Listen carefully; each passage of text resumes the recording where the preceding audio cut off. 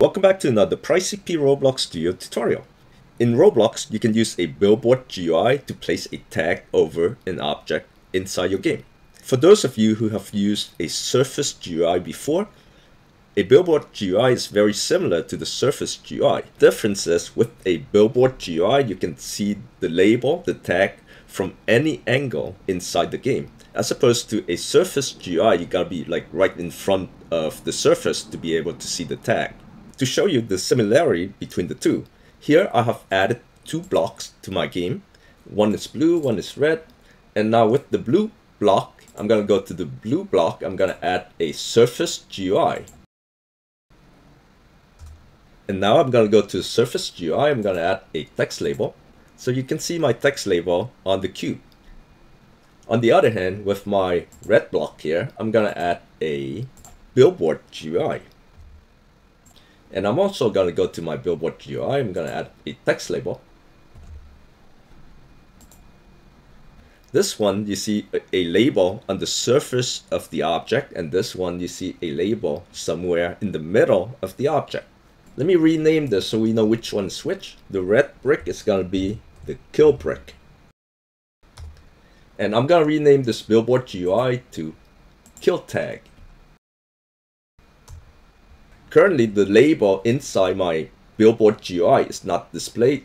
So what I want to do is I want to select my kill tag and go to the properties window and check the box that says always on top.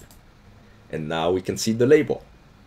Now if I move really far from the object, I can still see the label. And if I move closer, I can still see the label. What I want to do is I want to go down to the properties of the Billboard GUI, and I want to change the max distance.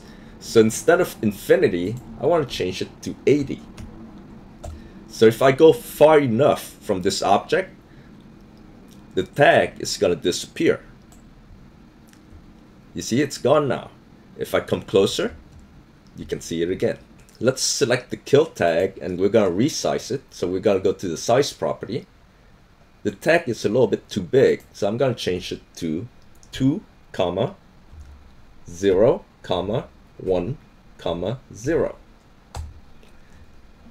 Make it a little bit smaller. Basically, I'm changing the scale property of the X and Y. X to 2, X scale to 2, and Y scale to 1. The offset are set to zeros. I want to place this label a little bit higher than my part. So I'm going to go to the stud offset, and I'm going to change the Y position of that to 2. That's going to place it 2 studs higher than my part.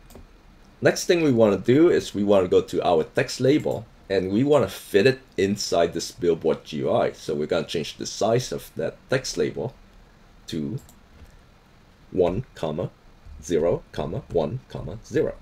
We're changing the X and Y scale to 1. That makes the label fits perfectly inside the Billboard GUI. We can do the same with the Surface GUI, so I'm going to click on the text label of the Surface GUI and change the size to 1, 0, 1, 0. That fits perfectly on the side of the Surface GUI. Going back to the text label inside the Billboard GUI, we're going to change the background transparency to 1. Change the text to kill brick, text color to white, check the box that says text scale. We want to change the text stroke color to yellow.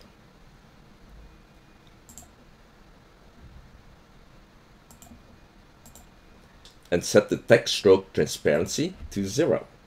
This is going to help make your text more visible in any background, whether it's a light background or dark background.